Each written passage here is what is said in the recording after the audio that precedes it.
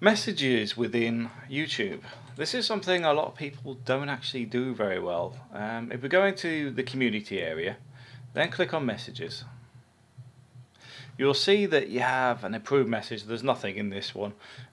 Filtered messages where it's sort of put to one side, but they exist, but often you don't get any notifications on your emails, and likely spam, you don't get any notifications. So if you say put a link in a video email to me in the private messaging of YouTube, it might go in the spam folder and it doesn't tell me it's there. It's only when I check this that I'll actually know it's there, which is why if you've got a YouTube channel and never used this, you might find you've got loads of messages that you've never received. Obviously you've got another one here, which is your sent messages.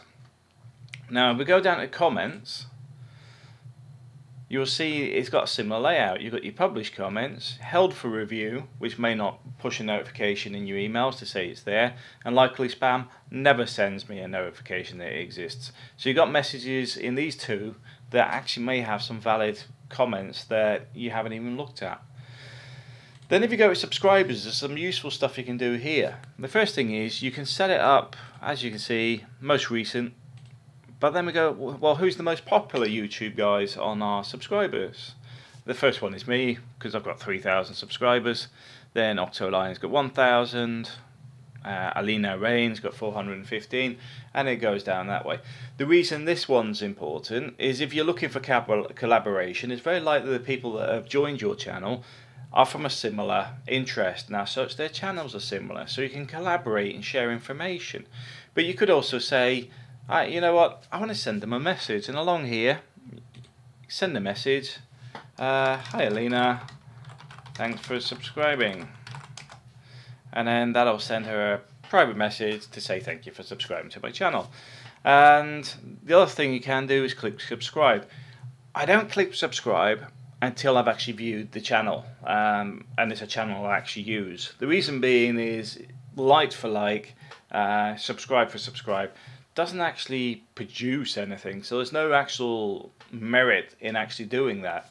The only value in it is if you actually use those channels, because obviously when you load up your dashboard, let's go to the dashboard here so you can actually see this. Hang on, go to my home page, that's even better. Let's just click on my YouTube.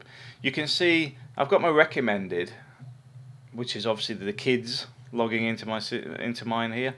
But obviously you can set this up to have the videos from your subscribers or whatever, so you get all the latest videos. As you can see down here, look, these are all my latest. These are the people I subscribe to myself, so I see what their latest videos are, which is obviously useful for collaboration because these are videos I'm interested in. As such, I go to those channels, have a look, see what they've got new, and comment and engage with their users, and in return you find a lot of their users will actually take an interest in your channel as well, and it cross collaborates. Alright, thanks for watching. Just wanted to show the importance of messages and comments. There's a lot more hidden away in YouTube than just uploading and reading the comments that you're seeing on screen, because a lot of them don't actually get that far, especially if somebody puts a link or something in there. For example, somebody did today relating to an American that has died in the Philippines. The link went into the spam folder, and I only got it because I got up this morning to do something else and I was just checking my messages and I could see it was in there. Anyway, thanks for watching.